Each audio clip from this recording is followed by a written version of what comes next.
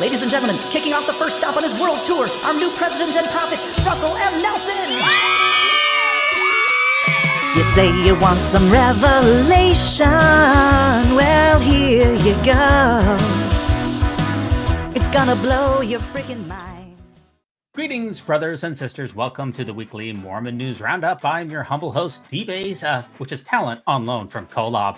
I'm bringing you this podcast with half the Kinderhook Plates tied behind my back, just to make it fair.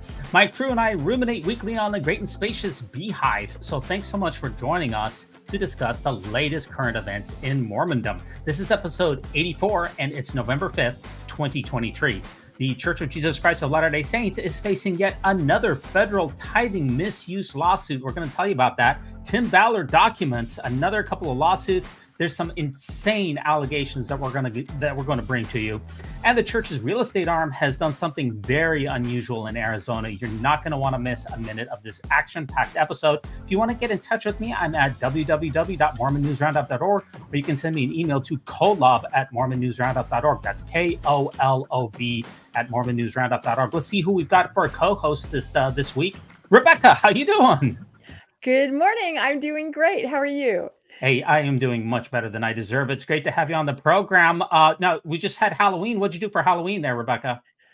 Oh, let me think. Oh, I will tell you what I did. This is kind of interesting. They just opened or reopened a theater in my area that shows old movies, classic movies. So I went and saw Psycho on the big screen, which I haven't seen since, I was a teenager. It was really interesting on the big screen. Well, I do hope you closed your eyes during the shower scene for modesty purposes. Yeah, there was a little bit of this, but then no. That's only fair. I can tell you that I did dress up for Halloween, and I found this costume from those spirit those spirit outlets where you get the costumes here. And this was a unique find, especially since I live out here on the East Coast. John DeLynn, and this includes, it's a costume here. It includes a new set of standard works, the CES letter, Fron Brody, the incorporation documents of the Open Stories Foundation. And also, it also includes that you're supposed to redirect your tithing money to Mormon stories and devote your Sundays to purely worldly pursuits. But it didn't have everything I wanted in it, Rebecca, because not included at the bottom here is any meaning. And I would have paid extra for that, but it's just not included. No, you have to make your own meaning. Everyone knows that. Okay, I guess that's what I messed up. But it was definitely a hit. And, also, speaking of Halloween, you also posted this as well here. The Halloween candy ruse. That's right. That's right. Based on the, of course, couples ruse. And part of that couples ruse was if one of the women were forced to drink alcohol, they were supposed to take it, transfer it to Tim, and then he would spit it out. So I thought, well, the same thing can go for Halloween candy, because we don't like all the kinds of candy that you might be forced to eat. So it says the Halloween candy ruse: if someone offers you Halloween candy, take it, then open mouth kiss me, and then I will spit it on the ground once you've transferred it. That is a hot pick, though, but that's not really my cup of tea. I can tell you that. No, I don't think so. You do have the Mormon joke of the week, though, right? I do have the Mormon joke of the week. Let me pull it up here on my phone. So many to choose from always. This is a favorite from Mark Twain. So a Mormon acquaintance once pushed Mark Twain into an argument on the issue of polygamy.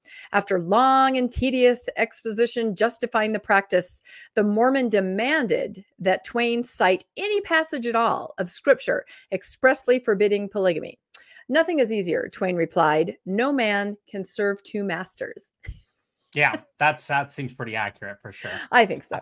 Absolutely. Now, if you want to get in touch with the Mormon News Roundup, we're on Instagram. And Rebecca, you're the host of the Good Book Club and also the Mormonish podcast. We'll include those links into these show notes, and you can get in touch with your humble host. And we're going to jump right into the news. We do have a huge week here. Federal lawsuit filed Tuesday alleges the church's investment arm of misusing hundreds of thousands of dollars donated by three men by investing the money instead of using it for charitable purposes, as the claim was promised. So if you flesh this out here, this is was filed in Cheyenne, Wyoming there, and the legal action brings more scrutiny about how the Utah faith-based handles its vast financial holdings. The new lawsuit filed against the business and investment entities under the church in the U.S. District Court in Salt Lake City, is similar to the one filed in federal court in California by James Huntsman. So, we know that the church was fined recently $5 million for using shell companies, and there's been a number of tithing lawsuits, but this is yet another list of in a long line of church lawsuits. So what's your initial thoughts on this one, Rebecca? Yeah, my thought was, oh, here we go again. But I think we were all expecting this. I mean, I personally have friends that are attorneys that are kind of working on their own, different kind of suits. This, I think it's important to realize, is a class action. Like, this is something that eventually down the road, anybody who's paid tithing before, could jump in on. Do you think you will do that? Boy, that is really hard to say. I really do not know what I'm going to do. But yeah, it has the full lawsuit here. It's just 38 pages long with the plaintiffs here. You can read through the entire thing here, which we don't have time to do. It's all been posted online. One of the issues that they took, one of the people who brought the lawsuit, they took issues with the fact that when it comes to making a gift to humanitarian aid, it says 100% of every dollar donated is used to help those in need without regard to race, religion, and ethnic origin. And it didn't say anything about how it appears that a lot of the money that you give to the church ends up going into an investment fund. So that's what they're Correct. taking specific issue with. Yeah, and I will say that RFM read this in entirety on a podcast. So if anybody wants to check that out, it was very informative to have him as an attorney go through it. So he just recently posted that. Yeah, and I think that the Nemo released a real quick clip with regards to this, and I think the rubber hits the road here when it comes to some of the statements that church leaders have made with regards to tithing, and especially as we're going to see here from Bishop Budge, what he said specifically about the church's disclosures of what is happening when you do donate to the church. Let's play this, get your reaction. What L. Todd Budge said about Ensign Peak's 2007 tax return, it wasn't an accurate answer. It wasn't meant to be an accurate answer. It was simply meant to communicate that we do not feel that we are obligated to fill in that box. Well, that moment of candid hubris is coming home to roost, as on the 31st of October 2023, a lawsuit filed against the church cites that incident as part of a, quote, effort to conceal the extent of its holdings from regulators and the public. The lawsuit goes on. COP and Ensign have, in coordination, made additional misleading statements in sworn financial reports to the IRS. On Ensign's 990 for 2007, its president signed under penalty of perjury that the book value of all assets at end of year was $1 million. The lawsuit goes on to allege that in actuality, the book value of Ensign's assets at the time was approximately 38 billion, meaning the declaration made under penalty of perjury reported a figure that was 38,000 times too small. Yeah, so basically what Nemo is saying here is this lawsuit is referencing specific church leaders' statements in public about what tithing was used for, and also federal disclosures about how much money the church had under management. It's not enough to just, people say, well, you give the money to the church and it's gone. There's nothing you can do about it. But the problem is that the 990 forms were not just one time misrepresented, but multiple times misrepresented. And this class action lawsuit takes issue with that and says you needed to be honest with how you are using your tithing, and you weren't in this case. Yeah, that's true. And not all of us are great at math, but I think most of us can do the math on that. 38,000 times. And I think the church is used to operating with a sense of, sort of anonymity, very much behind the scenes. Don't pay attention to what's going on with our finances. It's simply enough to give it to your bishop. And when I was young, I was told if your bishop took your tithing and then burnt it up in front of you, it doesn't matter because it's the Lord's money. I mean, that was how little we were supposed to pay attention or care about what happened to the money once you handed it off to the bishop. So those days are gone. Those days are gone with the internet, I think. Yeah, I mean, the church literally could burn up the tithing if you gave it to them. If they if they were honest about the 990 forms, about the 13F forms, about where the source of the City Creek Mall, if they had been honest about all of those things and they had said, we are going to burn your tithing, there would be no issue. The problem is that President Hinckley's statements and other statements around the time of the James Huntsman lawsuit have been adjudicated that a reasonable person could conclude that those statements were misleading. And we know Bishop Budge, I don't like to use the word lie very often because lying, you really have to know someone's heart. You have to know whether they meant to do something wrong. Bishop Budge acknowledged that the church lied. It deliberately misrepresented in the 990 forms. This wasn't an accounting error. This wasn't some egg-headed accountant who didn't do it right. This wasn't a miscommunication with the SEC. It's a deliberate lie. So when you lie about assets under management, meaning I'm paying my tithing, I think something is happening with them, but I've been lied to about what's going on, that's when fraud comes in. This isn't a lawsuit that's about the church's truth claims or about anything like that. This is about the truth. And any last thoughts on this one? Yeah, I was just going to echo what you said. Previous lawsuits that we've seen have asked the judicial system to weigh in on whether the religious claims of the church are true. I found out, the Book of Abraham is a fraud, therefore I want my money back. No court is going to do that. This avenue is corporate fraud, and there's a trail, there are statements, a court will weigh in on this. So I think there's a lot of positive hope, and I feel like we're going to see a lot more of these suits pop up, and I think we might see some positive outcomes that I don't think anybody's going to be able to believe. Yeah, the circuit court with the James Huntsman lawsuit out in California cracked open the ability to start having legitimate tithing concerns when they said that a reasonable juror could conclude that the church's misstatements about the City Creek Mall in particular were problematic. And now there's other statements. James Huntsman didn't reference the Bishop Budge in his lawsuit, that statement, but there's been a number of statements that have been extremely troubling about what happens with tithing. So, you can find the Mormon News Roundup on Instagram. Let us know your thoughts. Has the church been forthcoming about tithing? Is it nobody's business? Let us know your thoughts on Instagram. We'd be very grateful for that. We've got a lot of big articles that are happening here in the news here. And just a couple of days ago, Rebecca, teen allegedly taken by mom, uncle as part of doomsday prophecy found at Canadian border. So on the left here, we have Spring Thibodeau left, and also Brooke Hale on the right. They were arrested after allegedly taking Spring Thibodeau's juvenile son with them to the Canadian border. The family was believed to be leaving the U.S. based on extreme religious views regarding doomsday prophecies. So that's what I'm wondering here. What does this have to do, Rebecca, with the Church of Jesus Christ of Latter-day Saints? What doesn't it have to do with the Church of Jesus Christ of Latter-day Saints? That's what I would ask. No, and there's so many different events that are happening, and they're all so connected. And so many people have done really informative podcasts about that. I think John DeLinda's podcast is like 20 hours straight practically on all the connections here. But there is this sort of apocalyptic undercurrent fueled by near-death experiences, I believe. Our podcast, Mormonish Podcast, just did a whole episode on, what near-death experiences really are, because a lot of people that have them then sort of set themselves up as an authority, somebody who can contact the other side. You have people like this doomsday family that follow people who have had these near-death experiences. And part of this baked in seems to be, the end of the world is near. This family believed that their son was the Davidic servant, a very special person who's supposed to usher in the second coming, a pivotal person. So part of the reason they took him is to protect him, because he has such a pivotal role. So it's all baked into Mormonism, and there's a lot of scriptural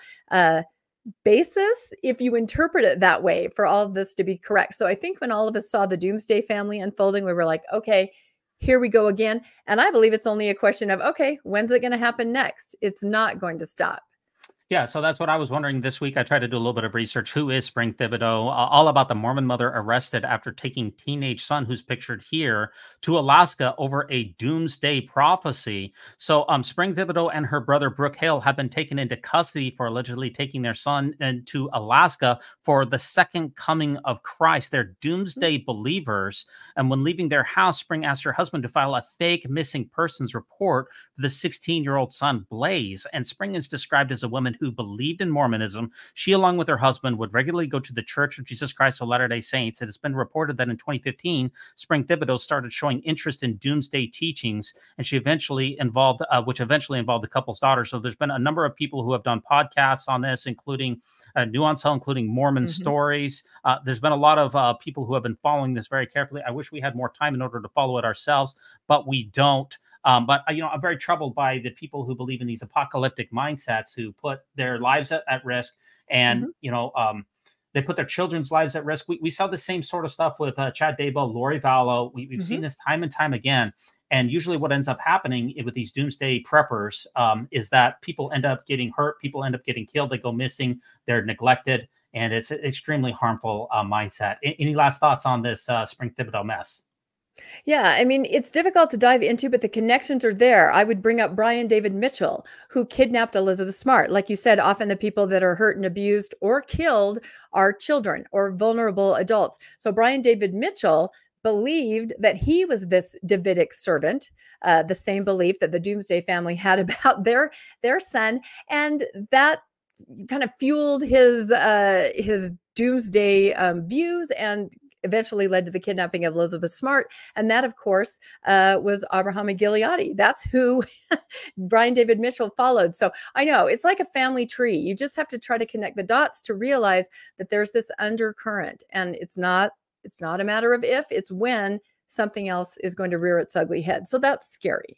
Yeah, I thought we were going to wrap this up. I do have one more clip to play because it reminds me of Lori Vallow, Chad Daybell, because Lori Vallow and Chad Daybell, they were temple recommend holding members of the Church of Jesus Christ of Latter-day Saints. And so are the folks that are in here. In fact, presumed criminal doomsday Mormon mom, she was actually a temple worker, which, you know, is kind of high up in the hierarchy. Let me play this clip here from where John was speaking with the Hidden True Crime podcast about Miss Thibodeau. Screenshot you shared. Do you want to tell us what this is and why you thought it was interesting? Yeah. In all of these cases, including the Daybell case, those of us that are LDS, you know, we think, well, they weren't going to church, or they were maybe with a fundy, you know, a fundamentalist, or they, you know, were some breakoff group. Here is Spring Thibodeau in good standing. Shows the ward she's in. She is a temple ordinance worker in Gilbert, Arizona. It's also very chilling because Lori Vallow Daybell was also in the temple almost every day. Her temple attendance was actually the subject at trial. So it's just interesting that here we have another Gilbert, Arizona, very close to where Lori was. It's the same town as Zulema and Melanie Gibb. What's in the water of Gilbert, Arizona? I know, you have to ask that. You do wonder what is going on in not just Rexburg, but in Gilbert, Arizona area with some members. We're not. Yeah, I mean, I do wonder about this. You know, the church doesn't come out very strongly against these type of folks. You know, they're quick to release a statement about Tim Ballard, but they're not quick to release statements about these folks and condemn them either before it happens or after. These folks always seem to be in great standing with the church right up until the moment when something absolutely insane happens. We can never quite get ahead of these people knowing in their word. We have a ministering program that people are being visited. They're going to church every single Sunday, and nobody picked up on the fact that these folks have incredibly dangerous and bizarre and criminal beliefs that are going to get people harmed or hurt. And nobody ever seems to report anything around here. No, that's true. And in the Doomsday Family's case, the husband took the wife to the bishop, I think back in 2014-ish, and said she's gotten involved in this. You know, she's following, you know, these preppers and these doomsday ideologies. And the bishop just said, well, stop that. You know, and then of course she didn't. Then she knew she kind of had to go more underground on it. And I think that's kind of the key. So, you know, John says, what's in the water in Gilbert? I say, what's in the water in Mormonism, honestly. Yeah, and this isn't the only article that we're going to cover here from Arizona as well. Just actually down the street, I guess, from Gilbert, Arizona, there's the church is involved with a huge project here that we kind of have seen. It's been percolating. We've seen a lot of rumors about it all the way back up until last year. But the church is going to develop a build-to-rent project in Queen Creek. So they purchased the Church of Jesus Christ of Latter-day Saints, which is one of the largest landowners in Arizona and in the entire United States. They're buying land near Pima and Meridian Roads to pave the way for development. So this is just basically mostly empty land from my understanding here. And they're going to build on 54 acres, 320 units. And these acres were owned by the church. They were annexed in the town. The church, this is going to be an absolutely incredibly expensive project. And the rumors that I have about this project, you know, we don't have the exact figures on it, but the rumors are this is going to be a $660 million project. This is going to be a massive investment in the church in Arizona. Yeah, I'm not surprised. And like you said, we have heard rumors, and this is kind of the MO to develop mostly around temples, like these huge housing developments with extremely high-end houses that most of us can't afford to ever consider if we even wanted to live next to a temple. But yeah, it does seem to be the way it is. And also, this kind of alluded to me that it was more of a protected community, maybe a community with a certain look and feel. Did you get that sense from the article? Gated. Yeah, Yes. I want to say gated, both physically and metaphorically, I think. Yeah, for sure. You know, and Nemo tweeted this out as well. You know, I follow Nemo's channel pretty well. He says, well, wait a minute, the church, they're a tax exempt charity, right? So they're not meant to be a real estate empire, are they?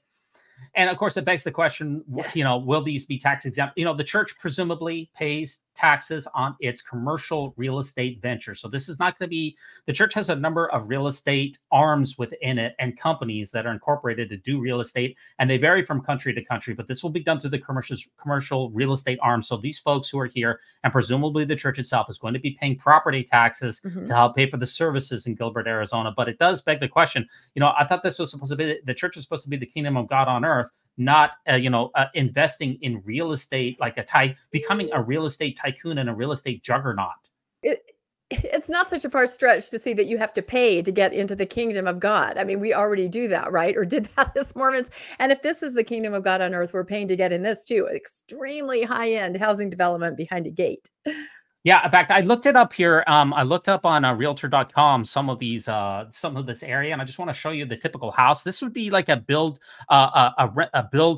custom built property in this area here in Queen Creek. Wow. And these properties, this is just a regular 3,000 square foot home, 3-bedroom, 3.5 bathroom, custom built in this area, and it's going for almost $1 million. But Rebecca, this particular home here that we're looking at, this isn't behind a gated community, and it's not all that big of a project. You know, the homes that we're looking at here that are going to be in this project here are going to be $1 million, $1.5 million, $2 million buildings. So the low end homes, those are the low end homes. I get it. Sure. Yeah. So $1 million in this area, that's a typical low end home. So I mean, if you're building starter home, if you're building that many units, what did I say? 300 and was it 200, 300 units? The exact number here, 320 units in between $1 and $2 million. That tracks with, not to mention the fact that you have to own the land and everything else. That tracks with what we were thinking of $660 million. So, I mean, I had Patrick Mason on the broadcast last episode, and he talked about, hey, the church is doing great things in Florida by donating $1 million. We need to look at what is the church actually spending real dollars on. Right. We have $1 million in Florida, and at the same time, we have $600 million in Arizona. I mean, the priorities of the church are incredibly, you follow the money. You know what I mean? Follow the money. Yep, that's it. You said it. It makes me think of, you know how Mormonish Podcast is kind of working with the Heber residents who are trying to get the temple that's being built. They're relocated to more appropriate place. And where they live in a gated community overlooking where the temple site will be. There are several apostles that live there, a stake president, I think a couple general authorities, and the church owns 2 lots in this gated community. But they told us that it was sort of similar to this development. It wasn't from the church, but it was a developer that created it, thinking that, wealthy Mormons would want to retire there, would be able to buy all these homes. And they said that didn't really work out. They built it and the Mormons did not come. So then it was kind of more opened up to everybody. And so they have kind of a mix. But just because you build it doesn't necessarily mean that people are going to be able to afford it or going to be able to move in. So we'll see what happens. Yeah, when the church is donating a lot of big money, what do they donate it on? We had the Kent, Washington Amazon warehouse that the church bought last year, which was the largest deal on the West Coast. I want to say it was $350 million. In England, they bought Alder Castle, which is a huge complex there in Wembley. They have projects like this. So if you look in General Conference, the church is announcing $1 billion of new temples. Every single General Conference, $1 billion worth of new temples. And on the other hand, we have in Florida, $1 million for a food bank. So just the difference in what the church's priority here is very significant. And let me just say one other thing. We had Ryan Josiah on this program, who's one of my all-time favorite episodes and one of the great TikTok channels out there. He has a great TikTok channel. He's got this, he's queuing this up that talks about what happens when mega churches become your landlord, because it's one thing to go to church on Sunday. It's another thing to pay tithing to the church. What happens and when the church becomes your landlord? And he's got this clip here. I want to cue this up for you, get your reaction. Your new landlord. I told you that the governor of California signed a law allowing churches in California to build housing on their land.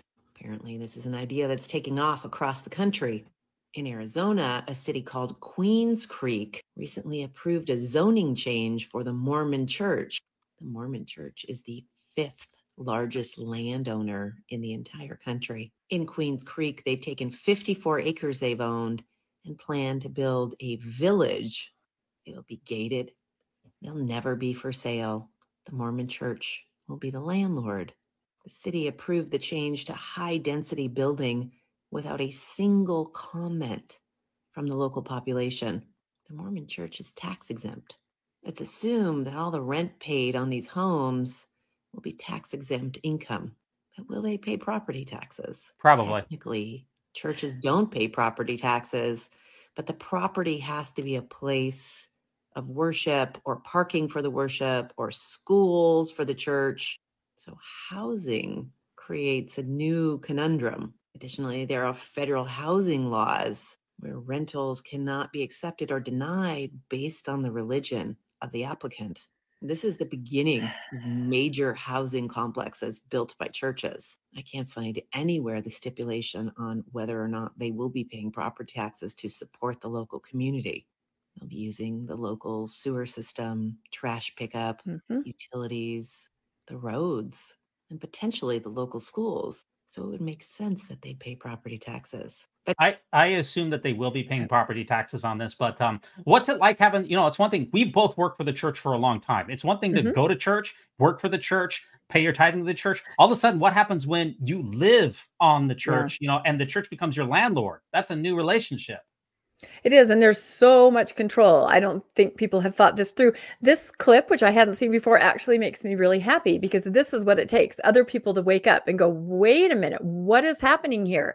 How are they doing this? How are they manipulating the laws in the county and the city? Which again, on Mormonish podcast, working with the residents of Cody and Heber, we are seeing this in real time, very close to what's going on. So I love that this woman is looking into this and sort of starting perhaps to raise an alarm about it. It's very interesting, I think. Yeah, we see the church pushing through all of its real estate through either threats of lawsuits or, as we saw in Cody, potential bribes to city employees. And in Heber, also the lawsuits are already rolling. The church is going to try to push these things through because they want to be able to generate the income that's going to be associated with these projects. And that does remind me, Rebecca, that we do have the Mormon News Roundup poll of the week here. And this is a poll that goes along with this particular article. And, Rebecca, don't take this poll too seriously. I'll just put it that way. But can you read us the poll of the week here? What is the poll? Yeah, let's go through it. Okay, it's the top 10 things that you didn't know about the LDS Church's $100 million plus build to rent community in Arizona. Yeah, $1 million would be, yes, very interesting. This would be a minimum level would be 100 million, probably more like $500-600 million. Oh, yeah. Now, we release all of our episodes live every Sunday night at 9:30 p.m. Eastern Standard Time. If you come to YouTube at that time, you can take the poll along with us and interact with your humble host and or host. So I want you to be the first person to take our poll here, Rebecca. And like I said, don't take this poll too seriously. But here's your number one. All right, let's see. Number one is President Hinckley wants us to know that no tithing has been or will be used. Yeah, but a little caveat there, Rebecca. Terms and conditions apply. I didn't pay attention to that, and I probably should have. Very good. Thank you. I think President Hinckley should have paid attention to it, too, now that I think about it. I think everybody in church leadership wishes he would have paid attention to it at this point. Yeah, and Bishop Budge might have wanted to pay attention to that, too. Yeah, but I'm sure there's absolutely no tithing that's involved with this whatsoever, nor there has been. No, I'm sure no. No, President, we can trust President Hinckley, or maybe not. How about number two? All right. President Ballard released a statement through a rogue church spokesperson that he has absolutely no financial interest in this community. Well, yet. That's if you read the fine print again. Yeah, okay. Yeah. The fine print. Yeah. Okay. It's all about the fine print that I've noticed, Or how about number three? The HOA will strongly enforce the BYU honor code. Hence, Rebecca, you need to be very careful who you hold hands with in this community. Could get you in a lot of trouble. Yeah, even in the privacy of your own home. I think maybe that's the thing that people don't realize. I mean, here in Utah, we have self-policing by neighbors. That does happen, but this will be on an institutional scale, I think. Yeah, that's why I've got this meme here. I command you to make my facial hair and flowing mane violations of the BYU honor code. I wonder if you're going to be able to wear sandals if you're in the pool in your backyard at this HOA, by the way. I wonder. I'm thinking no. Well, we don't want to send the wrong message, so we definitely need to keep things on the up and up. Or how about number three? Oh, here's a good one. Unlike most gated communities, muskets and especially musket fire are highly encouraged. Oh dear. Wow, that's a surprise to me because most HOAs have a pretty dim view of muskets. Boy, Yeah. that's a shocking revelation. But you're getting it right here from the Mormon News Roundup. But I hear that it's going to be highly encouraged to keep your own musket and have it ready to go. Okay, how about number 5?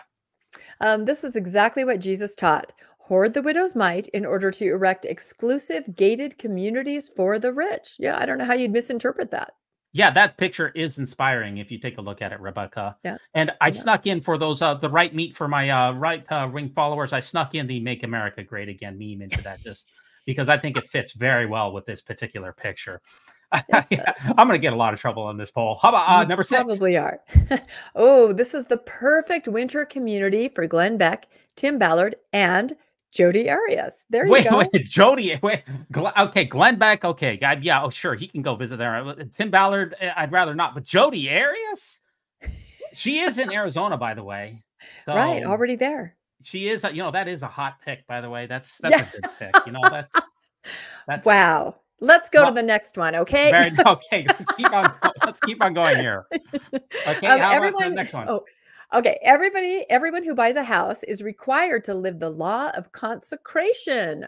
Except, Rebecca, those who've had their second anointing. That's a Oh. little loophole there. It is a lot of- loophole, and I feel like most people that will be able to afford this exclusive gated community will have had their second anointing. It seems to go hand in hand. It certainly does. How about number 8? The SEC has already pre-drafted the sanction letter for the fine that's going to go along with this project. Get ahead of it. I love that. Yeah, might as well just take care of it right away. They probably have a number of pre-drafted letters for the church just to save time, I imagine. I wish we had more time to show you that SEC letter, but we're just kind of running short on time here. How about number 9? Sports Illustrated swimsuit models are highly encouraged to move in. Well, of course. Absolutely. Empower Conference, strengthen women, dealing with the challenges and focus of BYU Big 12 event that just happened at BYU a short time ago. And it used to be this Sports Illustrated swimsuit models. The church took a dim view of them. No, they are highly encouraged to move into this community. Okay. And finally, I thought you'd appreciate this one, number 10. Oh dear. There will be exclusive $250 per plate dinners held monthly at the community center where you can dine with the apostles. And the little caveat there, unless you're a Mormonish podcasting host. Yeah, I knew. It's not the first time we've been excluded, so we're used to it. It's okay. Yeah, absolutely. That's going to be lit though. Every month there'll be an apostle there that you can rub shoulders with. It's definitely not going to be free though. You got to recoup your costs and make a little extra, right? Yep, it's a fundraising effort for sure. Yeah, so this is our poll of the week here. Rebecca, the top 10 things you didn't know about the LDS Church's $100 million plus build to rent community in Arizona. Will you please be the first person to take our poll? Well, I'm just going to have to go with number 10 because it specifically mentions Mormonish and excludes us yet again. So yes, that's my vote, number 10. Yes, that's very, very nice. My personal favorite is number 6. This is the perfect winter community for Glenn Beck, Tim Ballard, and Jody Arias. Okay. Maybe not Jody Arias. Shout out to Jody though. That's right. She is in Arizona though, so maybe when she's released. Actually, I don't think she's going to be, but yes.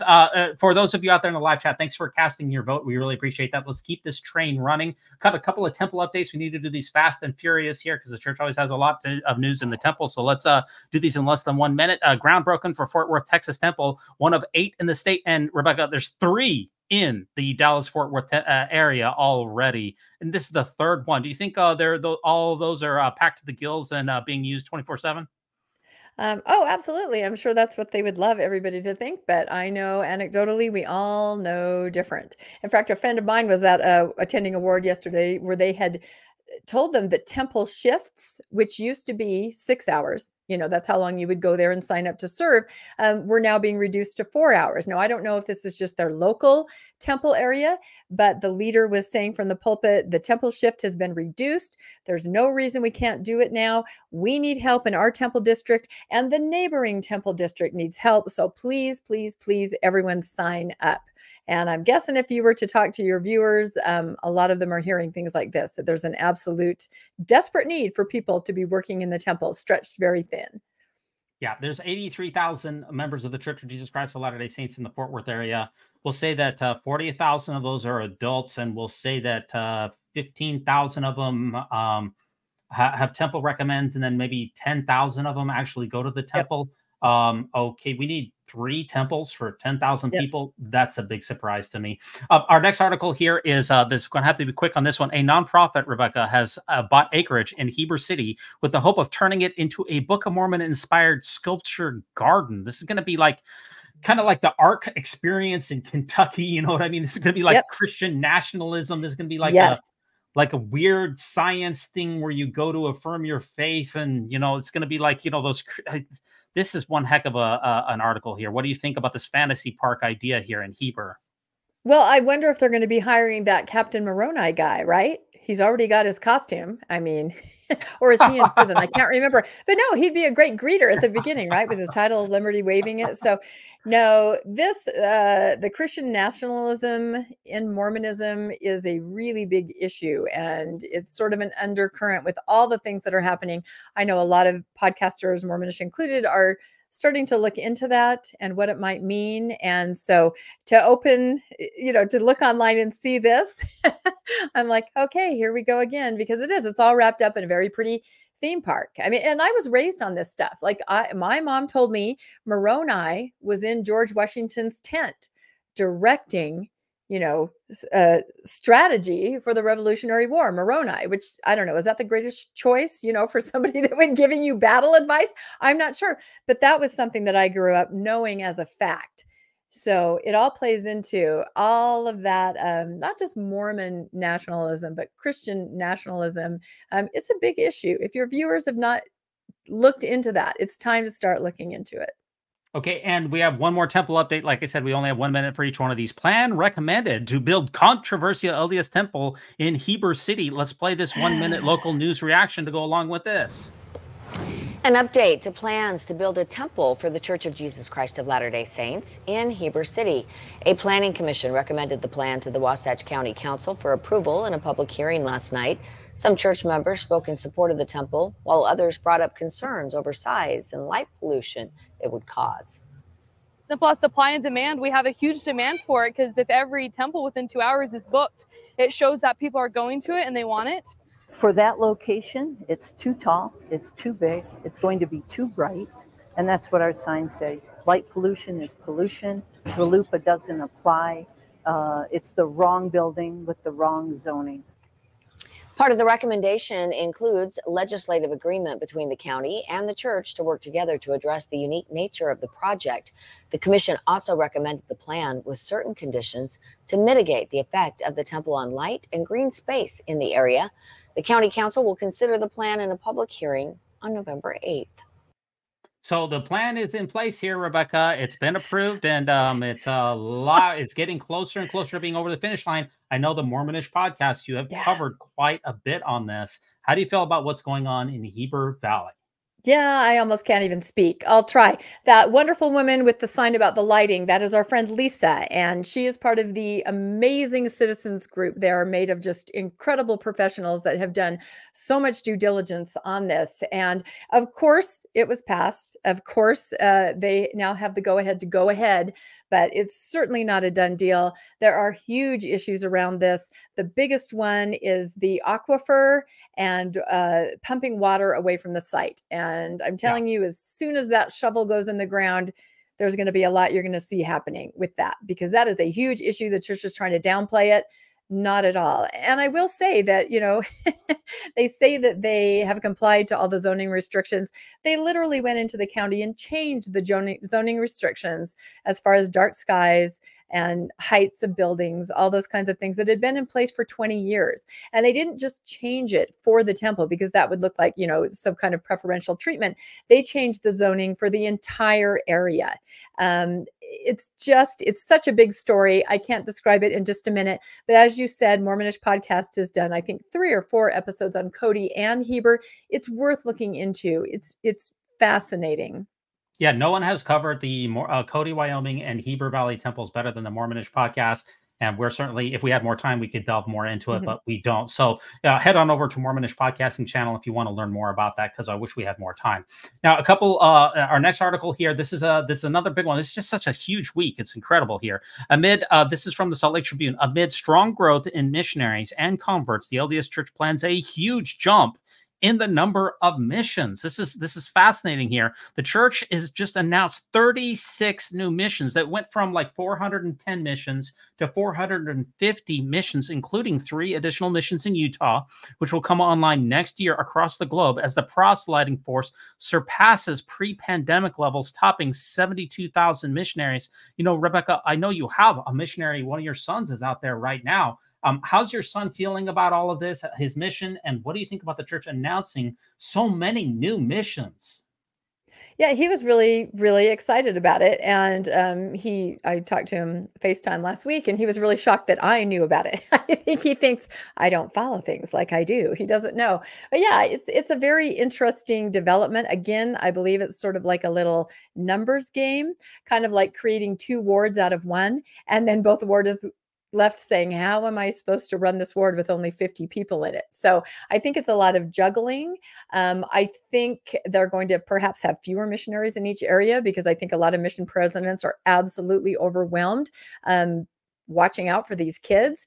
And so that's a good thing, I think, if kids can have more direct contact and oversight just to make sure they're okay. That's what I always worry about these missionaries. I also know that service missionaries are now being considered and called regular missionaries. It's kind of, have you heard this? Have you heard about this? That now service missionaries are going to, in the past, let me see if I can explain this correctly. They used to report to their stake president, right? That's who had oversight over them as they lived at home and performed their duties of a service mission. Now they're more integrated into the regular mission. So the mission president in the mission now has oversight over a service missionary. And those service missionaries will attend zone conferences. They will be in the loop on things like this. Now, I'm hearing this anecdotally from service missionaries that I know, but I feel like this makes sense. Now they don't, I think when they report things, they're not going to say service missionaries, senior couples, and missionaries. I think they're just going to say missionaries. Does that make sense? Yeah, because it's a numbers game. Yeah, a lot of service missionaries are only serving part-time in a limited capacity at either at a bishop's storehouse, doing indexing, maybe at a family history center, and those are considered service missionaries. If you're going to integrate them as part of the make them more a part of the proselyting force, perhaps in an effort to get more usage out of them and increase their volunteer hours, that would make sense if it was going along with this change. Now, the church tweeted out this particular, let me show the church's official handle here, which is at Church Jesus Christ, to accommodate the rising number of missionaries, now at more than 72,000. They will open 36 new missions. This is going to put the total number of missions there up to 450. And somebody, the church is claiming here significant growth is the reason behind the new missions. Presumably, we are supposed to take away from that the church is growing, that we're having so many more converts, more people are joining the church, and that's the reason that we need all of these, and that there's more missionaries in the mission field, and that's the reason that we need so many more that's why we need so many more missions. But the fact of the matter is that we have not gotten back to the high of the missions, which the church plateaued at somewhere around 90,000. About 5 years ago, the church plateaued at about 90,000 missionaries. The convert baptisms has absolutely not gone up, and it's either plateaued or slightly decreased over time. So it's like the church's metrics here are saying, yes, things are going so incredibly well that we need all these new missions. That's not the entire story here. No, it's not. Again, it's just optics. It's like announcing temples. When you announce a temple, everyone assumes there's incredible growth there, and that's why we're having a temple. It's a sign of growth. Missions and opening missions, and then kind of explaining these numbers in kind of a wiggly way that makes it sound like there's a lot of convert baptisms. That is not what's happening. But something new makes it sound like something is happening. A new ward, right? When in reality, it's shuffling around in the stake. A stake is closed. A few new wards have opened. I mean, it's very hard to track, and it takes a lot of time. But I believe that's what's going on behind the scenes. Yeah, one of my favorite Twitter accounts is at the Culch News, which is a parody account of the Church News here. And he fixed the tweet that says, to give the appearance that the Church of Jesus Christ is growing because growth has slowed to a trickle, the church is going to announce all of these new missions. This is going to be the highest number in church history. A couple of other reactions here. The church announced the 36 missions and also they increased the amount of time allowed to start the paperwork. I believe it was 6 months in advance was the maximum amount of time. I believe that has been increased now to, I think it's up to a year. I may have to check my facts on that, but yes. And then finally, one other Twitter reaction here. There's things that the church can control. They can control temples. They can control the number of missions. Things they cannot control is weekly attendance, formal resignations, and the percent of membership that is active. They have the data to report on all of this. You'll never guess which ones they choose to share. So the only data that we get is the things that the church can control: number of missions, number of temples. But we don't get to hear the most important factors, which is, butts and seats, and the percentage of people who actually consider themselves to be Latter-day Saints. We don't get the most important information. No, we don't. And like that tweet said, or that post said, they have those numbers. They could tell us those numbers. And a lot of people have extrapolated those numbers. We had Dr. Randy Bell on our podcast to talk about Faith Matters Restore. I think you covered that with Patrick Mason, but that's what he does. He crunches numbers. He understands how these things work. And he, oh my gosh, he told us the most shocking figure. He said, if you add everything up, if you crunch everything up, the number of actual temple recommend in holding Mormons, those that have a temple recommend, is somewhere between, and this is worldwide, 800,000 and 1 million. That's shockingly low. And he had this whole shockingly low, and he had this whole algorithm. I can't explain it, but I do trust him because this is what he does for a living. He's known as the master of disaster, and he goes in and he assesses scenes and collateral damage, and he crunches the numbers. And he literally said 800,000 to 1 million active temple recommend holders worldwide. That was just, our jaws hit the floor on that. Well, if we want to talk about real numbers, one of the best ways to check churches' health is the percentage of actual members who are currently on a mission. And back in the 90s, that percent of actual members peaked at around 1%. Right now, the percentage of all members of the Church of Jesus Christ of Latter-day Saints who are on a mission is approximately 0.3%. So it's a 200% decrease in the percentage of people who are going on a mission. Okay, so that's not exactly a wonderful bill of health. And I have also this other tweet here. This is what we're seeing in the church is that they're sending a smaller percentage of kids on missions. We're riding a wave up of potential missionaries that's following a wave down. So basically, the number of missionaries really tracks with the number of people who were blessed 19 years ago. Okay, so if you think about 19 years ago, the church was, late 19 years ago, 2002.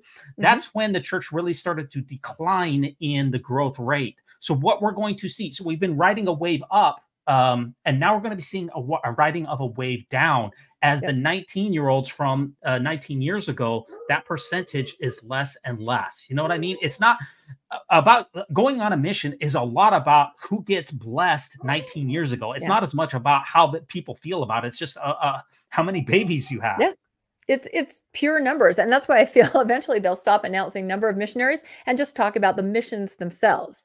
We have this many missions. You don't know how many people are in there. You don't know how many people are being baptized, but you do know a number of missions, which, like temples, is a controllable figure. And so you do need to pay attention on what they report, and even more attention to what they don't report, because that's where the truth is.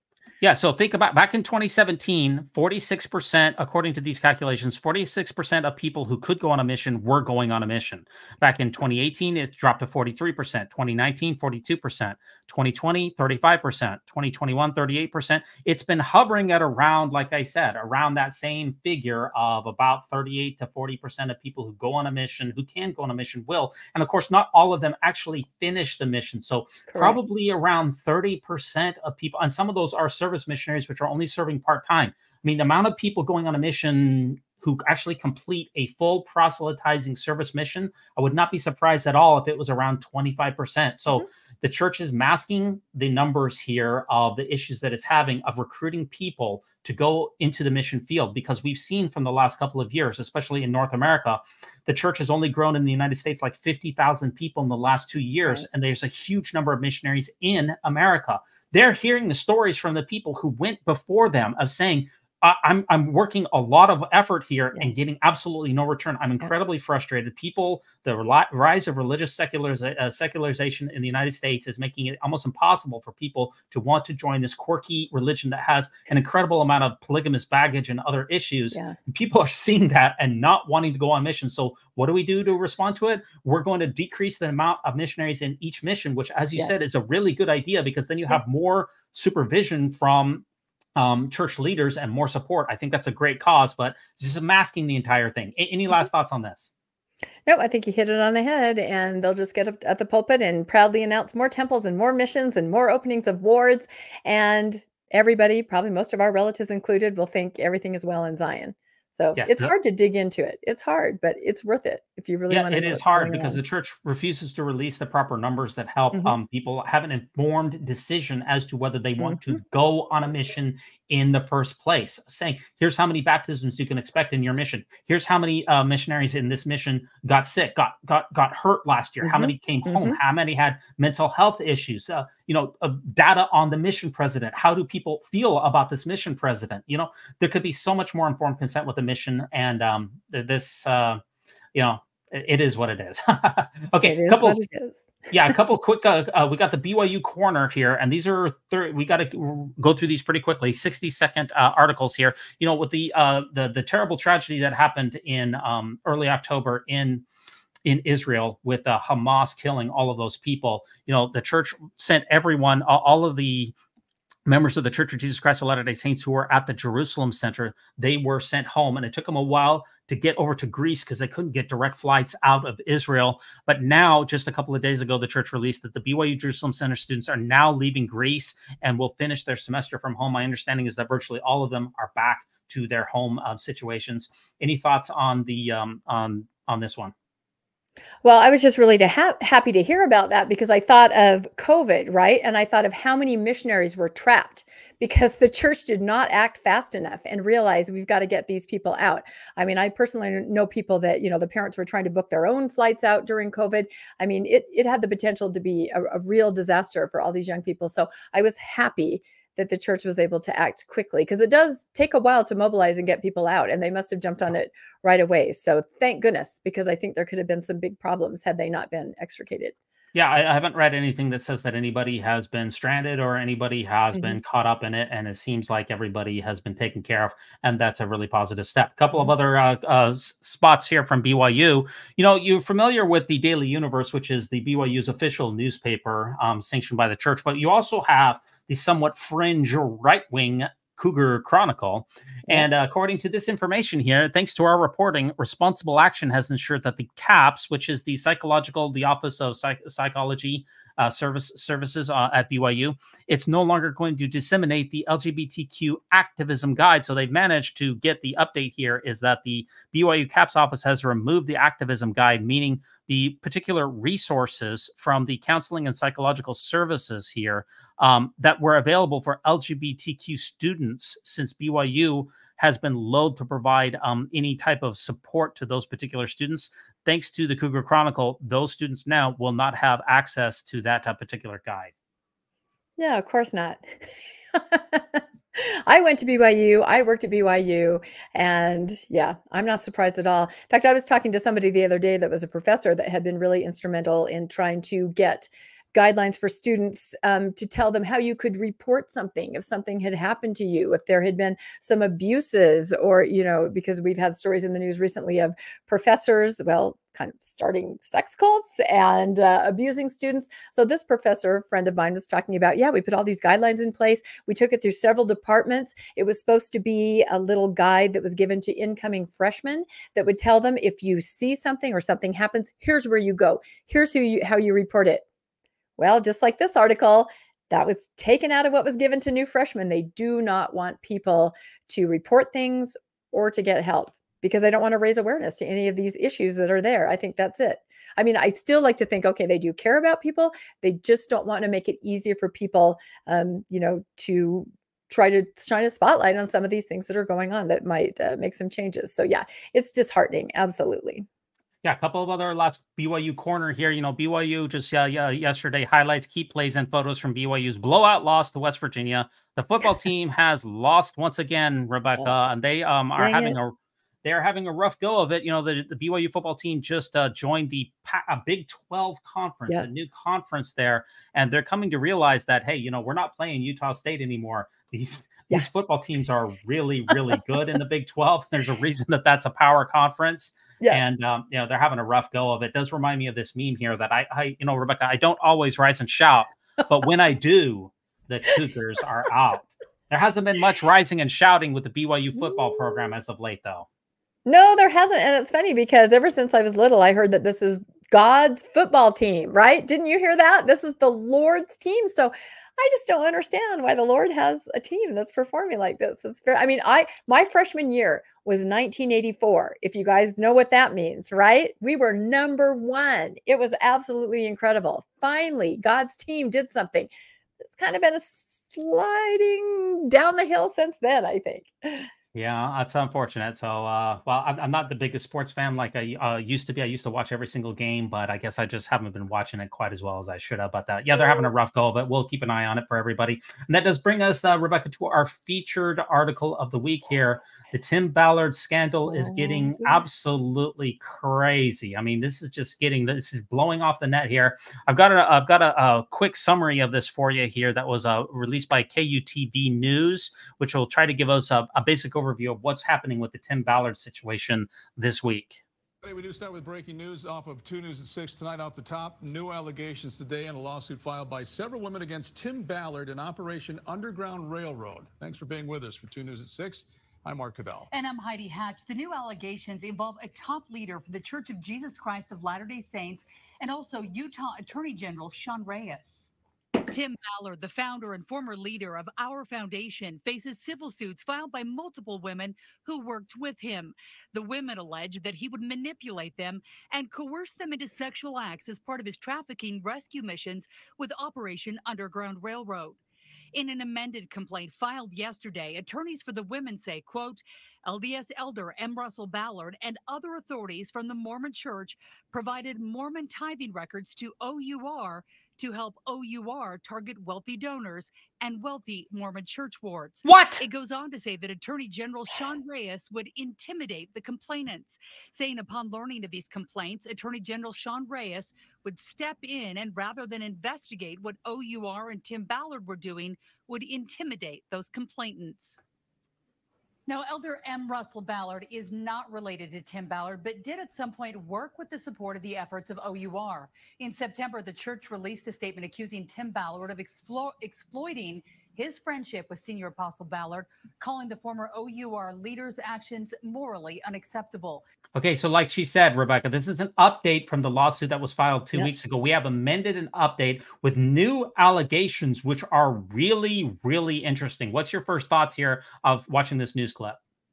Well, I have to laugh because as we prepared for the news through the week to air today, you know, we had lots of really big stories and we thought, okay, we've got it down. Suddenly, Friday, all this happened. So I don't think anything could surprise me anymore. There are a lot of really great podcasts that jumped on this right away. RFM read all the amended complaints and information. You have to kind of extrapolate it out of the original. So he went to great lengths to do that. That is an excellent podcast that aired last night.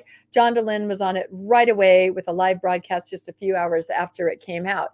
But there are some very disturbing things there, especially about the tithing. I think that's one of the bigger things to come out. That is, I've never heard anything like that. No, I could not believe what I was seeing there. But I want to put a caveat. That's not, I have heard of this before with Elder Wilkinson at BYU back in the 60s. He asked the church headquarters for the tithing receipts of every single BYU faculty member and staff member. There was around 800 to 1,000 at the time. And church headquarters did provide that to him. Then he compared their salary with how much tithing that they had paid before and called them into the office and put pressure on people who were not full tithe payers. So to say this is unprecedented is not quite there because we have seen this happen before. Yeah, I actually forgot about that. Thank you for reminding me. I'll have something else to be grumpy about today. But interestingly, in a Salt Lake Tribune article, the church's response to that specific thing, was simply to refer them to the handbook. And I wish I had the quote with me from the handbook, but it basically outlines. Oh, go ahead.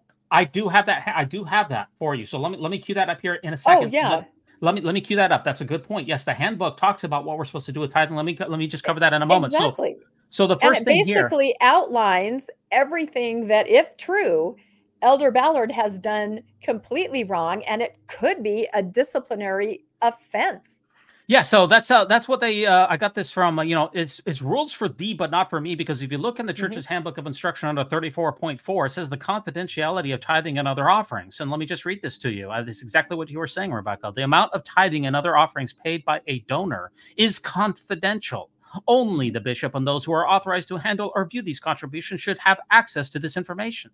Stake presidencies, bishoprics, and clerks should never inappropriately discuss a member's tithing status, nor should they discuss the total amount of tithing or others received. What this allegation says is that Tim Ballard wanted access to rich Mormon donors, but he didn't know where to start. So he asked his bosom friend, President Ballard, for the tithing receipts of wealthy Mormons so that he could target them for fundraising for his allegedly illicit or illegal operations, which didn't actually rescue anyone. This is absolutely reprehensible. Yeah, and I've been kind of looking at post-Mormon sites where former ward tithing clerks and people involved with finance are posting, and they're saying, oh, yes, it was very clear to us that there was any breach of confidentiality with the money, they would face discipline. They would definitely face something like that. So that brings into question Elder Ballard's role, I think, in that. I also feel like this could play into some of the lawsuits, the Huntsman lawsuit and the new lawsuit that we just discussed today, if true, because you could possibly argue, the whole argument of those tithing lawsuits is, had I known blank, I would never have paid tithing. Had I known my personal information, my income, perhaps my phone number, my address, my contact information would have been given to a third party to solicit something, I never would have paid, or not paid in the same way. So I kind of feel it could play in. Wow, that is a great insight. Let me show you from the actual. We don't have time to read the entire lawsuit, but here's the three most important parts of it, in my opinion, from the amended update, and that's from Complaint 71. It said the Davis County investigation, according to OUR's own internal documents, revealed that Elder M. Russell Ballard and other authorities from the Mormon Church provided Mormon tithing records to OUR to help OUR target wealthy donors and wealthy Mormon church wards. So that's allegation number one. That's right from the lawsuit. Allegation number two, the Davis County attorney, Troy Rawlings, alleged that LDS apostle Elder M. Russell Ballard's son-in-law is involved in investing in OUR's money, and Elder Ballard and his family is benefiting from the investments. That is absolutely shocking. And here's the third one. Exhibit J. Davis County Attorney Troy Rawlings alleged that he had evidence that Elder Ballard and or other LDS Church authorities had provided LDS Church tithing records to OUR to help them target large donors or wealthy LDS Church wards. So it's not just Elder Ballard who's in the hot, according to this complaint. They supposedly have evidence and exhibits of other LDS Church authorities who provided your confidential tithing receipts to this allegedly quack organization. I mean, it'd be bad enough if you were giving them to, I don't know, Doctors Without Borders or a legitimate other charity. That would be bad enough. But we're providing them to OUR, which is a reprehensible and disgusting organization which is engaged in so much fraud and deceit. This is just, it just makes my blood boil, to be honest with you. I can tell. We're all riled up. But here's what's interesting. The whole time, from the very first statement in Vice, the church has tried to completely distance itself from OUR and Tim Ballard. Oh, he had a slight relationship with Elder Ballard, but that's over, nothing more. And yet more and more keeps coming out to show this absolute hand-in-glove relationship with the church. I mean, some of these allegations say other authorities. And there is some information that there are other apostles, that knew about this and supported this. Elder Anderson's name came up in an email, Razvan Renlin, I think, like that. And here's the biggest piece that I can't get over. Just last week in a ward in Texas, OUR and its CEO, Matt Osborne, gave a fireside to adults in the ward and anybody over 14 who is accompanied by a parent, teaching them how not to fall for grooming, how not to, it had this list of things. So you don't just get to give a fireside. The church has to be on board. The bishop has to okay it. The stake president has to okay it. I'm sure it goes higher than that.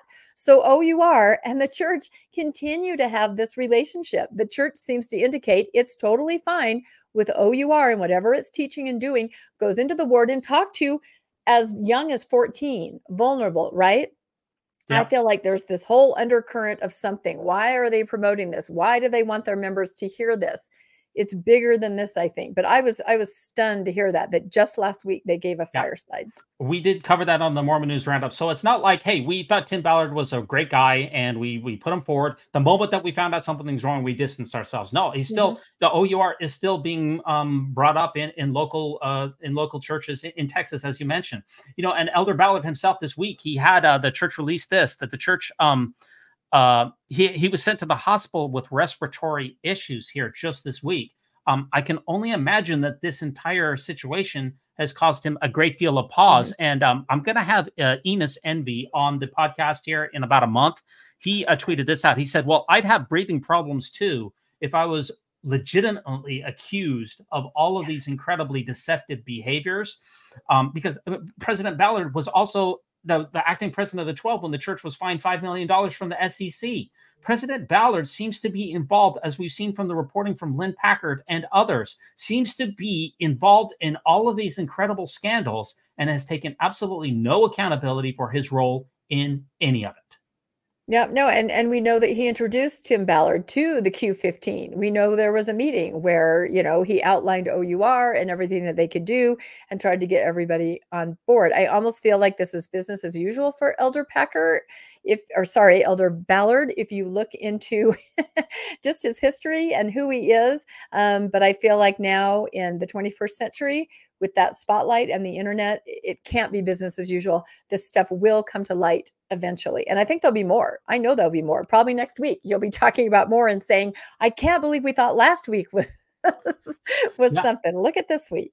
Yeah. And Tim Ballard was investigated by Davis County, and it appears that he might have been shielded from the repercussions of his allegedly illegal activities because the Davis County prosecutors didn't turn up anything and didn't bring any charges because of his incredibly cozy relationship with Sean Reyes, who's the Utah Attorney General, who's also an active member of the Church of Jesus Christ of Latter-day Saints. There's a timeline of their relationship. The GOP office holders' ties with the founder of Operation Underground Railroad have led legislators to consider how the state's top law enforcement officer is chosen. So it's not just that Elder Ballard is having a cozy relationship with Tim Ballard, but other prominent members of the church are really, I don't know if you want to say concealing or enabling or are helping this OUR continue to perpetuate its allegedly illicit activities, which include sexual abuse to women, which include bilking donors for money that was allegedly never used to help anyone. Why do people in top Mormon leadership continue to prop someone up in this way when it is evident to almost everyone who's around this that this entire thing is built on a sham? Yeah, I think they might be susceptible, perhaps. It's sort of like affinity fraud, right? I think there's a great deal of naivety, but one of the biggest things I think to come out was the email from Glenn Beck, exactly right here. Now, this was sent the day after the Vice article statement from the church denouncing Tim Ballard. And this to me shows, like you said, who's involved. So Glenn Beck is sending this email to Tim Ballard, and everyone's trying to figure out what's going on, what's happening with this denouncing statement from the church. So who's listed in here? Glenn Beck says, I instantly got a hold of Elder Anderson, right? Well, why? If the church has nothing to do with this, why would you contact Elder Anderson? He'd been out of the country. He doesn't know what's going on. Also, Mike Lee, he's going to weigh in. Sean Reyes. You see right there, this kind of network, this insulation that is around Tim. And at this point, on this day of the email, nobody knows. They all think perhaps this email was sent not by the church, but by somebody that was out to get Tim.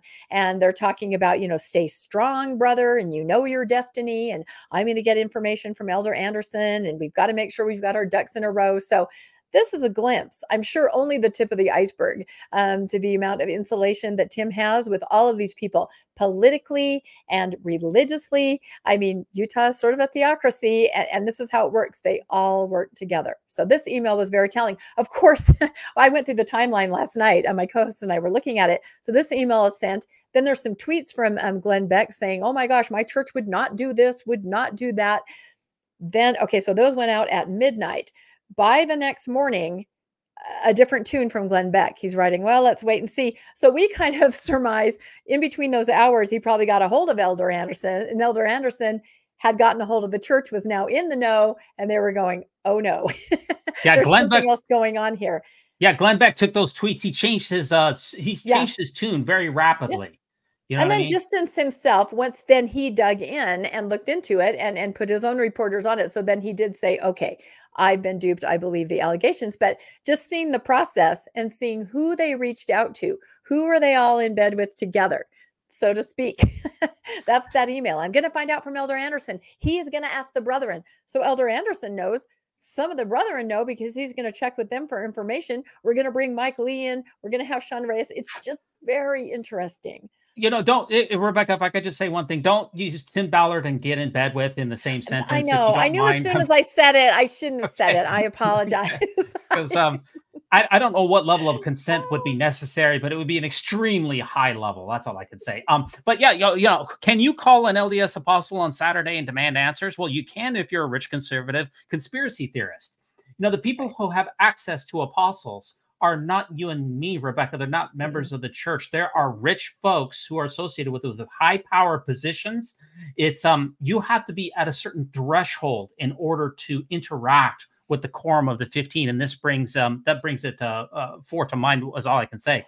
You know, one other tweet that went along with this. This is from Jezebel. She said, "Mormons, I know the gospel is true because the Spirit told me. I don't need evidence. I have faith." Also, Mormons, I need evidence that the Glenn Beck email is real. There's not enough evidence that the apostles were colluding with the government officials to cover up for Tim Ballard. I find that type of hypocrisy very amusing. Yep, you got to choose your evidence. Whatever works for your narrative, that's what you have to go with. Yeah, and we also have not only that, we have from this lawsuit also, multiple sources have confirmed to Lynn Packer that an associate of Utah General Sean Reyes has a video from a 2019 party at his home in Bountiful, Utah, where they're doing lines of cocaine off of naked women's legs. It's amazing if you're all involved in this incredible fraud together. Everybody is dirty. Then you all just kind of cover up for one another. You know, Sean Reyes covers for Tim covers for Elder Ballard covers for everybody. It's just one big bosom party here. And it's just incredible. But I feel like it's a house of cards. I mean, you can see it like a Jenga game starting to unravel as people scramble. You can, and by the way, that's a very interesting post that can you send that to me after the show? I need to look at that some more. I had not seen that. Lines of coke off of Nick. I mean, I'm not surprised by anything that I hear now, but it is a house of cards. And I feel that we're just going to see it tumble and tumble, whether you want to see it or not. Like you said, some people will not see it, no matter how real it is. But I think it's important to have eyes wide open to all of it. Yep, and here's Tim Ballard with Mike Lee. He was named in these documents along with all of these power players as well. They're all just bosom friends. They're all high priests in the Church of Jesus Christ of Latter-day Saints. And, you know, he's in on the gravy train too. Everybody wants to get a piece of the action and, you know, capitalize on the fundraising of Tim Ballard's incredible popular name of his Sound of Freedom movie. If I can get in on the money, that's what I want to do. And that's what was alleged with President Ballard too, that he was going to be investing, I think, $200,000 into the either Operation Underground Railroad or the Spear Fund in order to gain returns on the investment. Everybody just wants in on the money. You know, it's just incredible, the money that goes along with this. And think about this from Floodlit. According to Tim Ballard, he presented the couple's ruse plan to Elder M. Russell Ballard, who thought that it was brilliant and specifically sanctioned the strategy. We get that from page 11 of the amended update. So far from being a reprehensible, what did he say? A reprehensible activity. What did Elder Ballard say? He said that it was inappropriate or something. The allegation is that he morally unacceptable. He said that he was totally on board with it. Yep. Well, and I also feel that perhaps the way Tim explained it, it might have made sense, but again, in practice and the abuses baked into this ruse, there was no way it couldn't just go horribly, horribly wrong. So I perhaps say Elder Ballard, being much older, might not quite have understood what Tim was alluding to. Well, people are saying, well, Elder Ballard is the third in line to the church presidency. Why didn't he use the gift of discernment to figure out that Elder Ballard was up to no good? And people said, well, actually, he doesn't have the gift of discernment. He has the grift of discernment. It's very that's similar. Terrible. That's terrible. But that does bring up a question that my co-host Landon and I were talking about as we, prepared to podcast about this. He is third in line, and there are failing health issues, perhaps, of the other two. What if in a year or so he is the prophet? Could he be the prophet with all of this happening and what could come out? Is there any mechanism within the church to have someone step away, in an emeritus way, to just kind of, it's really interesting. We've not seen anything like this before. No, we haven't. And just to make sure that people know that there was a significant relationship between Tim Ballard and President Ballard, here we have Tim Ballard in his official capacity. Excuse me. Here we have President Ballard in his official capacity at BYU, Idaho, giving a devotional where he's talking about Tim Ballard and propping him up, and Tim Ballard's allegedly cozy relationship with the prophet Nephi from the Book of Mormon. I had the opportunity this past summer to travel to Plymouth, Massachusetts with my friend Tim Ballard to learn more about what he had learned regarding Nephi's vision of these early pilgrims and how their history corroborates Nephi's vision. Okay, so President Ballard, did you pray about this talk before you gave it? If you didn't pray about it, then what good are you? Because if you're not praying about talk and giving us divine information at a BYU devotional, then you don't serve a purpose. But if you did pray about it, so God confirmed that we're supposed to bring Tim Ballard up. See, this is the entire problem. Yeah. There's just no way. Well, there's no answer to this. If you prayed about it, then God is confirming that we're supposed to be trotting out Tim Ballard. And if you didn't pray about it, then what good are you? That's the entire rub here.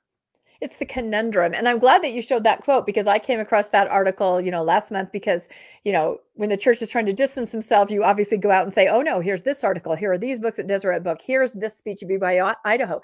Now, this was on the church's website for a long time. Like, I would check back every week to say, is that speech still there? Because he clearly says he's learning about Nephi from Tim Ballard. And of course, all of us are saying, oh, does that mean that he said to Elder Ballard, hey, my psychic told me about Nephi, and here's what you need to know? It's very interesting. So just yesterday, I saw a post saying that article has now been scrubbed from the church website. So that is gone.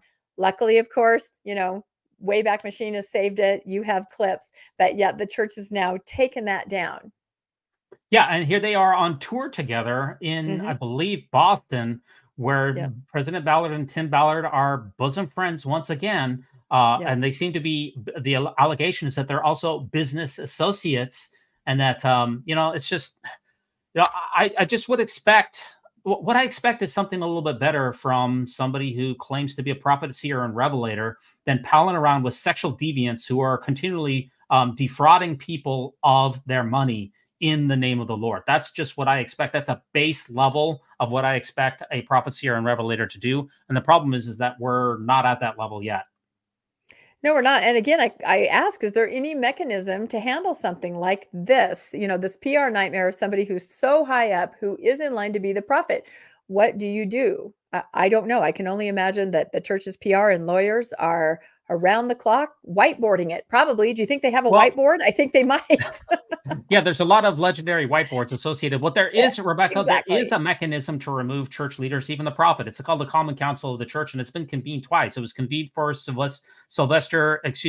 convened for Sidney Rigdon, because he was a member of the first presidency when he apostatized because he did not follow the he started his own religion basically after after Joseph Smith was killed. So they convened the Common Council of the Church, and they excommunicated Sidney Rigdon. It was also convened on Joseph Smith once in the Zion's Camp debacle afterwards. I believe it was Sylvester Smith who brought up the Common Council of the Church, and Joseph Smith was exonerated. So we do have the Common Council of the Church that does have the ability to have church action to remove an apostle who is not a representative of Jesus Christ. It hasn't been convened in any time since the death of Joseph Smith, but there is a mechanism.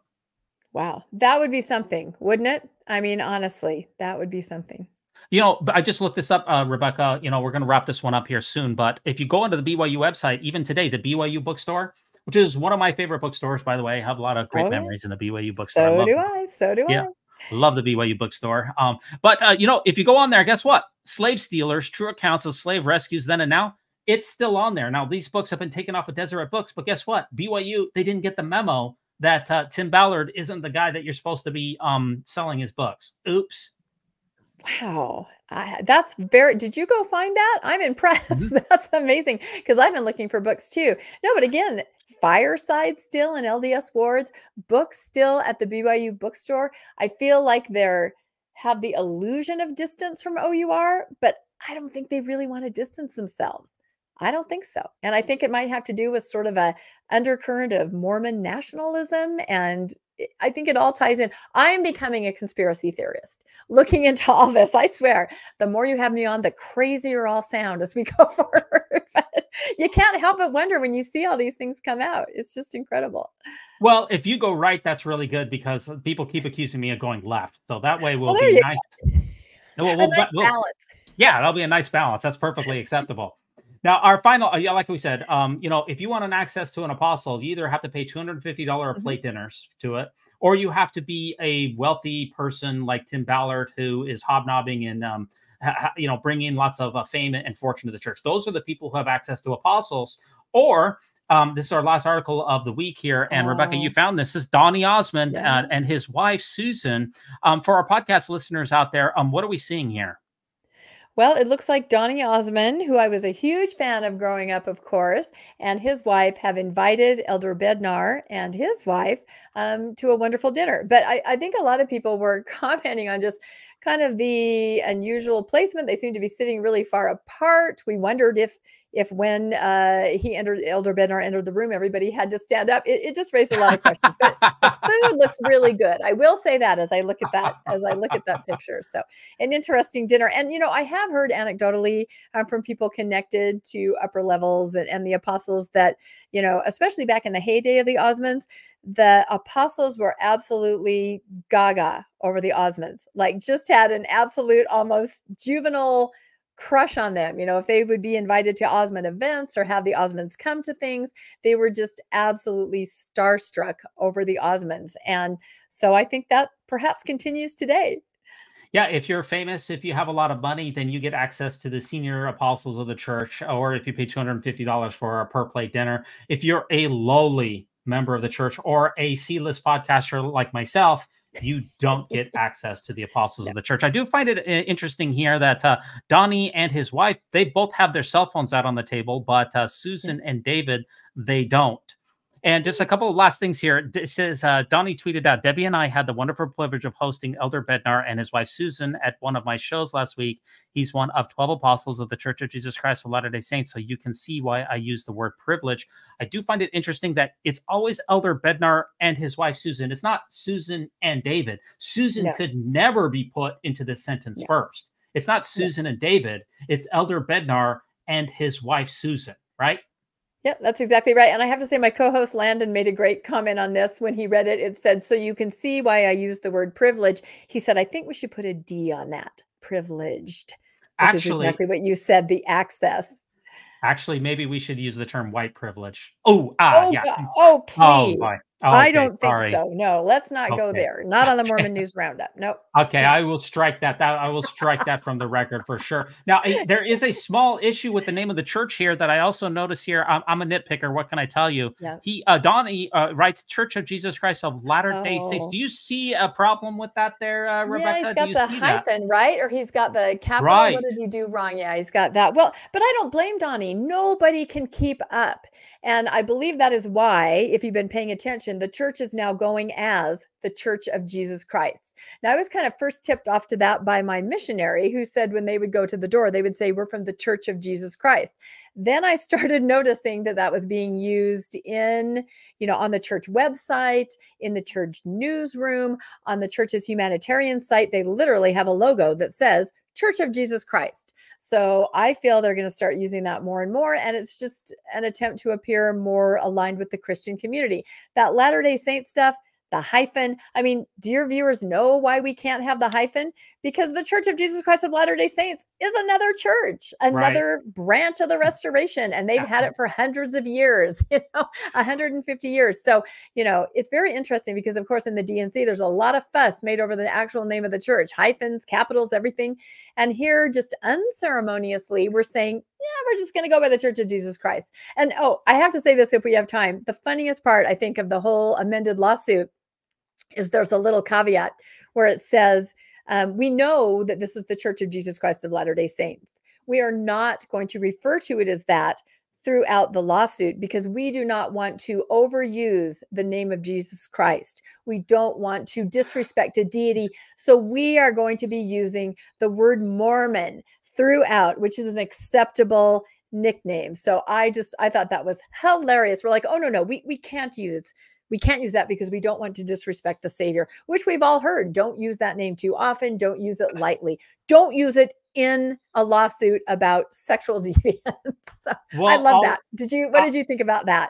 Well, all I can say is if you use the term Mormon church, we know that's a major victory for Satan. But if you just mess up the hyphen, that's just a minor victory for Satan. Satan still rejoices when you mess up the hyphen. It's just not a major victory for Satan. You know what I mean? I just had no idea God was so uptight about punctuation and capitalization and full names, and it's so confusing. Well, as a librarian, I think you could greatly appreciate that. I thought that would be right up your alley.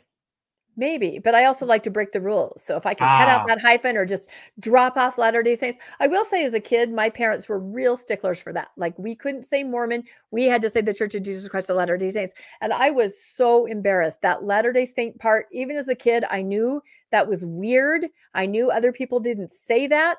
And I just prayed that nobody would ask me what church I belonged to.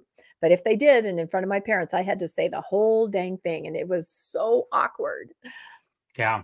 I will give you one guess here. How much these dinners cost per plate? I'm only going to give you one guess. Well, I'm going to go with the number of the dinner that I was supposed to be able to attend at Book of Mormon Central that I had tickets for before the tickets were taken away from me by Book of Mormon Central.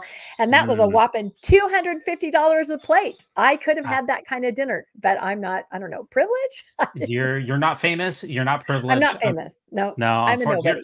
You're not famous enough. You're famous on the Mormon News Roundup. I can tell you that. Which reminds me, what do you have on the Mormonish podcast? What do you have coming up on the Mormonish podcast that we can expect to see here?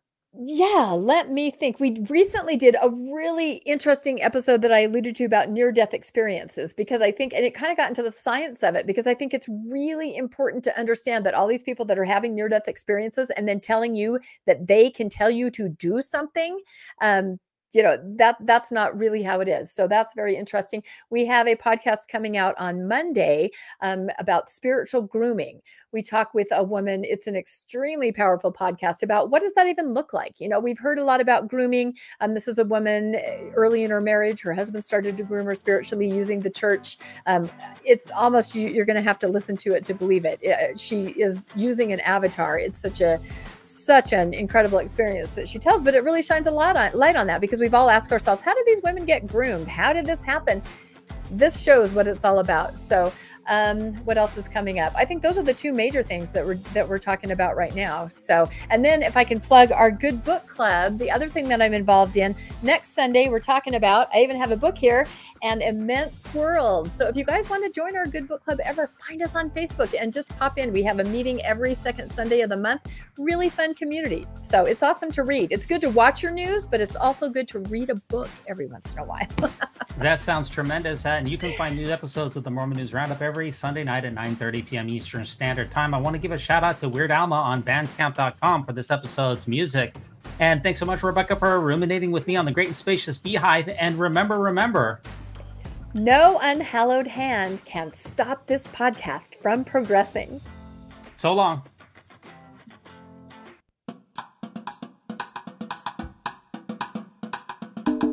When it comes to nicknames of the church, such as LDS Church, the Mormon Church, to remove the Lord's name from the Lord's church is a major victory for Satan. Satan, Satan,